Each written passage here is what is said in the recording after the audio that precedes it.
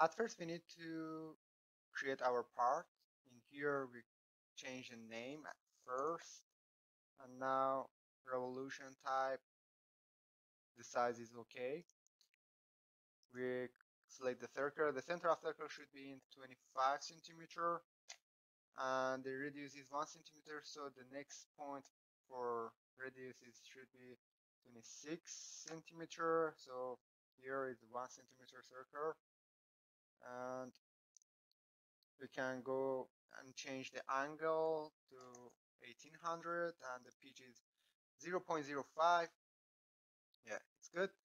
And now we can go to define the property, density, elastic. In property, for density we can have 7800, and for elastic 200 gigapascal, which means 209, and Poisson is 0.3. We create a section, and we assign the material property to the part, and it turns green, which means that it has the property. Now we go to the next part, which means the inserting the model, the part. We I change it so I can mesh it in the assembly part. I will show you in the mesh step. In step, we need to create two steps. The first step for moving for showing the pressure in the spring, and then in the second step we want to see the response of the spring after we release it. So the time period is 0.25, sorry, 0.05, and in the next step we need to 1 second is enough, so everything's fine in here. Now we can go to interaction, and in interaction we need to define in the initial the general contact, because it might have contact, the spring might have contact with itself. So explicit general contact, we need to define the material property, the contact property, contact. We change the mechanical tangential behavior, penalty, and 0.2 for friction. We use this coefficient, and yes, I check the alt with self. Now you see the define it here in load, initial, and caster here, and also I need to move this part in the first step about 10 centimeter, which is 0.1, which in every explicit model we need to define the amplitude. To have a better result, I might suggest you to select the smoothest step. In the smoothest step, when the time is 0, we need to scale it to the 0 and scale the value of 10 centimeter. And time 1, 0.5, 0.05, we might need to scale it to 1.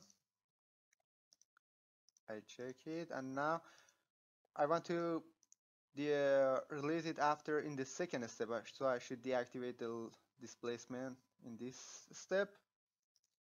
And in mesh, first I changed this value to 0.025, sorry, 0.02, and I select the medial so I can have better mesh, and that's it. Yeah, very good. And now we can go for the next step, and we should change the element type to explicit. If you check this reduce integration, it means that you need a faster results. If you need to have a faster result, check it. But if you need to have a better, more accurate, better precision results, you uncheck it. Sometimes it may result in error. So we use hourglass. If, for example, I uncheck it, you see that it don't use the hourglass control. But for explicit, it's okay. And then in job, we create the job. Everything's fine in here. Now we can create, start the model.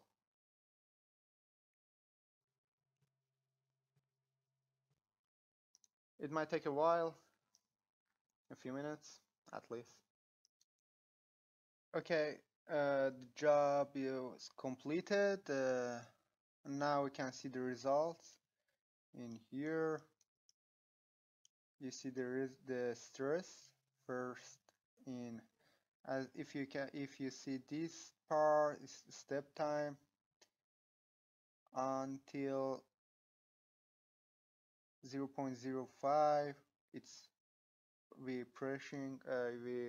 put the pressure on it, and then after that we release it, and now we can see the response, and it would like this. And also, if you want to see the logarithmic train, you can see the results in here. So yep, thank you very much for watching this video. I hope you enjoyed this. If you have any question, or even if you have any problem in modeling, please let us know so we can build those models for you and create a video of them so we can improve our website.